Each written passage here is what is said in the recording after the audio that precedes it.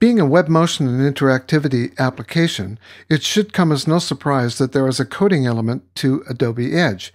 It is code that enables the looping and interactivity that is the focus of this lesson.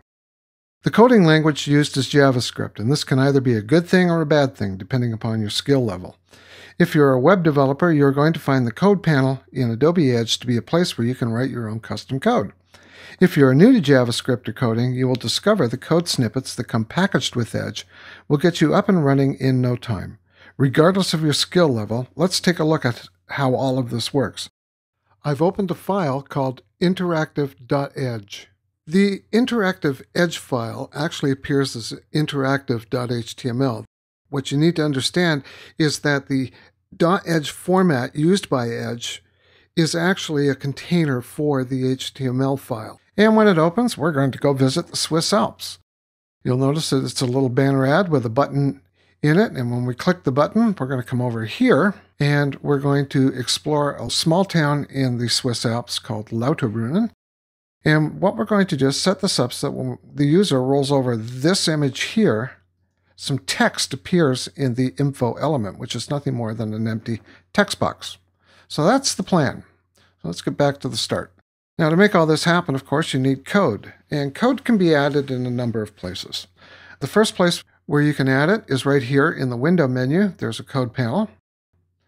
And when the code panel opens up, you'll see that there are elements already in play, the stage, and even a preloader. But up here are the panel options, and you might want to take a look at these. So just click the icon, and you can, whether or not you wish to have the line numbers showing, that's not going to add anything to your code, but it will show you the line numbers, which is a good thing. You can change the font size inside the panel itself to small, medium, or large. I use large here simply because it's a screen-based presentation and it's good for you to see this code. And you can even include snippet comments if you so choose. Okay, let's close the code panel. Now, there are other places where you can find code. For instance, anytime you see a bracket in the Elements panel, this will open up the code panel. So if you click on Info, for example, you notice it opens up. Now, this is context sensitive. This is kind of neat because what it will do is it'll give you events that are tied to the selection. So the info box, which is that empty text box, can have click events, which are use the mouse, or because this application will also appear on a mobile space, you can also add touch events. Okay, we'll close the code panel here. Other places where you can find code are here in the timeline. There's always code there. And of course, up here, open the actions for the whole project. Now you see there are actions here. There's an actions layer. Now these actions are based on the timeline. And let's take a look at how these work. And we'll use this to get us all started using the code panel. If you pull the playheads across, you'll notice that the movie just plays straight through. So what we want to do is loop the timeline. So get yourself over to the 4-second mark. I'm going to just get there using the scrub feature. There we are.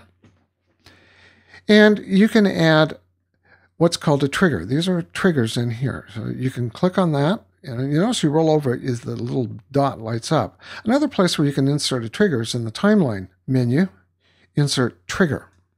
Okay, so we're at the 4-second mark, we're going to insert a trigger. And the trigger is going to basically say when the playhead hits this slot or this spot on the timeline, go back to the start of the timeline. So we'll just click here to insert a trigger. And all you need to do is just click the play snippet and add 0. And that will send it back to time 0. Now, the other thing we want to do is when we're here, because there's hardly anything to it, we want to stop the playhead at this point. So you just, again, put a trigger in here, right at the end of the timeline, and just click stop. And that will stop the playhead dead in its tracks right at the 5-second mark. Now, we've got a bit of a problem because if we come here, we want to use this button to navigate over here. Well, I'm looping, and then I've got to get to this frame. Well, here's a quick way of doing that. There's a feature built on the timeline called labels, and labels are nothing more than little markers that you would add. And you can also add labels right here in the timeline menu. So let's add a label. So just click the icon, label 1, and we'll name it Swiss. So the plan is when we click this button, it's going to go to the Swiss marker or label. Okay, I'm going to zoom in here. It's time to deal with the buttons. We can come back to the 0 point and we can click on the button. Now you can see that it's the start element and it's also highlighted here in the timeline. Let's add the code right here in the timeline and you'll see that it'll also be reflected in the Elements panel. So we just click the Open Actions on this one. And there are the click events. So we're going to say when this button is clicked, play, and we just say where we want it to play. So it's quote, Swiss, quote. And what it will do is when this button is clicked, it will just basically go to that marker called Swiss. Okay, we can close the code panel. And we got one final thing to do. This is a button. This is interactive. And what we need to do is have the cursor change when the user rolls over it so they kind of know that it's interactive. If you come over to the Properties panel, you can see that there's a cursor area. If you click that button, all the buttons that you can add to it are here, and you can just select the pointer. So anytime the user rolls over the button or puts the cursor over the button, it will change to the pointer. We'll close that. Okay, let's see how everything's working. Command return on a Mac or Control Enter on a PC. This will flame up the browser. Yep, there's the button, and if we click it, there we go, and you can see the stop action is in play here. Okay, we can quit the browser, and let's deal with the other half of the equation, which is over here. So the plan is real simple. By the way, I'm going to zoom out just a little bit here. The plan is really simple. When the user rolls over this button, some text will appear in this element. So let's deal with the picture. First thing we want to do, change the cursor so the user knows that it's interactive. And now what we're going to do is click on the Valley element here on the timeline.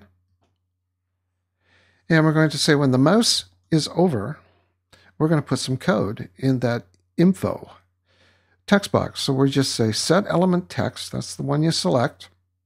Just move this up so you can see it. And we got to tell it what element it is. It is the info element. And we're going to have to tell it what text goes in that info element. And it is the views across the valley are stunning. Keep it all within quotation marks.